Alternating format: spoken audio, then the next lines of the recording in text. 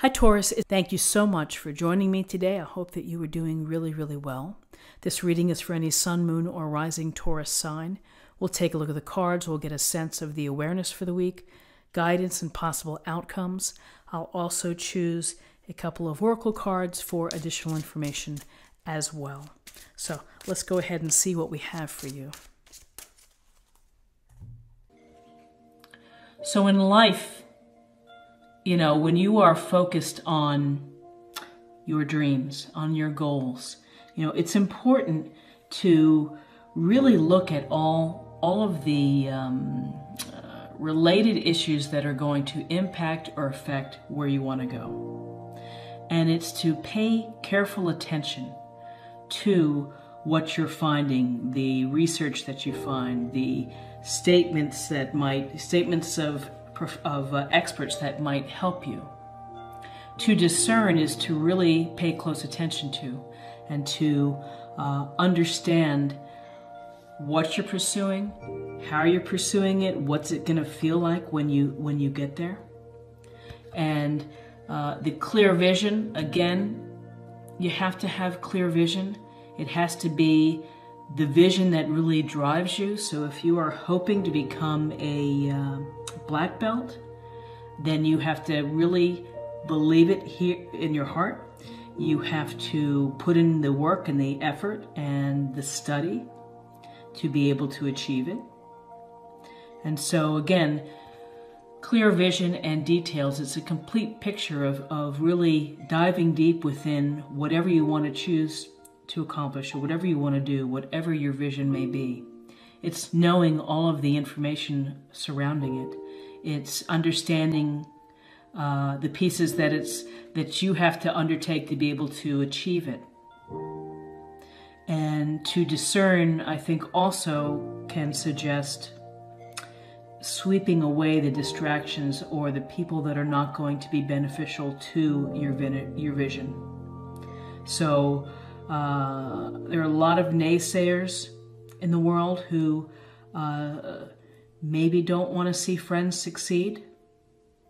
And so you really have to be in charge of your own mind. You have to be in charge of your belief system, your thoughts, and you are the ringmaster of scrutiny. So it's really pay close attention to all the messages that are going around in this issue that you're trying to either deal with or something that you're trying to do. To scrutinize, to be discerning. It's really to clear out the extraneous material and to focus and laser focus exactly on what you're hoping to accomplish. And having the depth of knowledge to understand the details, because, I think another message is don't do it half-assed. Just go in there and do it, give it your all, but get the knowledge and have knowledge as you're making these decisions. Okay, so let's take a look at spiritual self, our emotional well-being. Let's see if I can pick these up.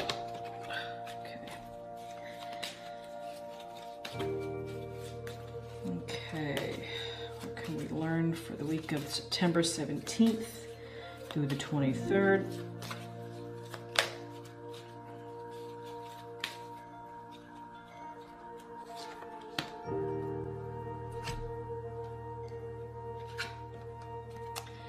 Ancestral wisdom. We are your ancestors and we love you. We walked the earth many years before you. We ask you at this poignant time to learn and grow from our past experiences. You are our legacy, and we will keep on helping you as we continue to evolve here in the spirit world. Well, as the expression goes, you learn from experience and learn from history and pay attention to what happened before. And these things can inform or shape some of your decisions.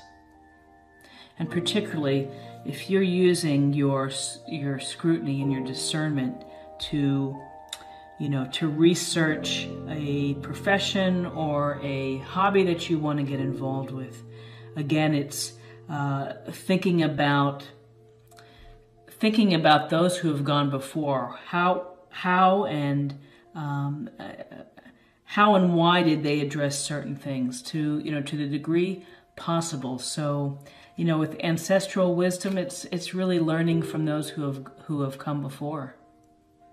That could be a grandmother, it could be a grandfather, it could be a great grandparents. They have experience in life, and they've maybe been through a similar experience. So particularly if this relates to a matter within your household, a matter with your children, is to think about actions of those before, that perhaps you can gain some wisdom or some knowledge regarding your experience relative to what their experience was. Yeah, walked the earth many times before. We have a lot of information out there that if we just study the past, we can kind of, we should be able to help ourselves in the present. So study and think about what has happened before. How can it inform you? And so now let's take a look at the body.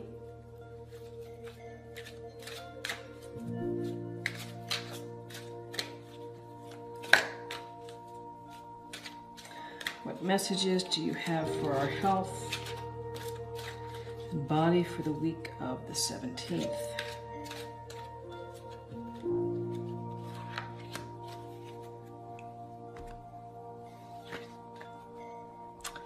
Change physician, change doctors.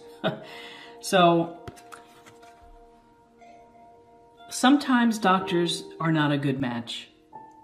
And instead of having to deal with doctors that are not a good match, that are not listening to you, that are not paying attention to you or taking the time, look through a directory, look through your plan if you have a plan. And I hope that, you do. Some people don't, and that's a challenge.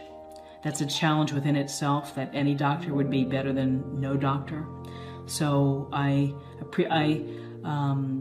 accept that. I understand that some folks don't have health coverage, and that's a challenge. It's hard. But for those that have a physician who is not working out for them for whatever reason, there's no harm in trying to find someone else. You have to find the right match. And in these times, particularly in the United States, it just seems with some healthcare that it's just they're on the clock. They've got about 8 minutes to see you and to do what they need, check in with you before they pass you on to the other places to get your blood drawn. But there's no reason to, if you really have an adverse reaction, if you really have an intuitive thought that this isn't a good fit for me, try to find another fit. It's that simple. No one is forcing you to keep someone that you don't trust. And really that's the issue with your doctors, is you have to trust what they're telling you. You have to trust the advice that they're giving you. And if you don't trust that advice, then try to find someone that you connect with better. And that's there's just no reason. There's no reason for you to be unhappy unless it is a travel issue where timeliness of getting to see the doctor. Yeah, doctoring and the healthcare industry just in this country, it's a whole nother story. So, but not for today, other than if you have doctors and if you're not happy, then find someone that you feel better about. Because if you already have that anxiety about seeing your person and you don't trust them, then that is a recipe for disaster. And to the degree that you're able to switch out, give someone else a shot.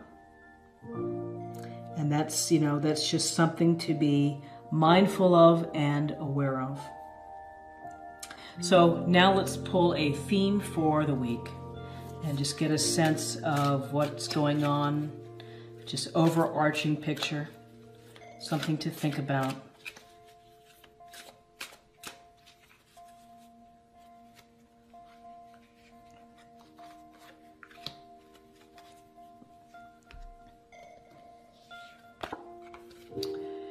The Creator.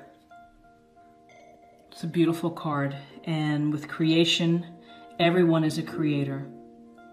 Everyone has ability and talents and is able to create things, ideas, stories, experiences. You are the creator of your life. And, you know, I love that this illustration has this source of light right here, and you know, let your light shine.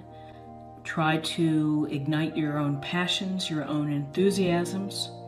Try to find something in your life that you can create and feel proud of and feel happy about, and that might be making cupcakes, it might be painting, it could be writing a short story, it could be creating something for your child, like building a dollhouse or something for them. So, you know, there are many opportunities for creativity and to be a creator. And so all work and no play is a drag. Go forth and find something that is meaningful to you to create. It'll bring more joy into your life. It'll bring happiness and satisfaction, that you're able to channel yourself or able to express yourself through your creations. So for next week, be the creator, take the energy and do something with it. Now, some may say that this might be the divine source, and that could very well be. It could be getting in touch with the divine source that is important to you, the God, the divine source, but the creator really also lies within you, and your ability to change the world, to make it a better place through your talents, through your beliefs, through your inspirations. Okay, so let's take a look at a practice area for the week, just something specifically that we can do or work on, or just be aware of, to meditate on, or to just, you know, put in your heart, put in a small place in your heart.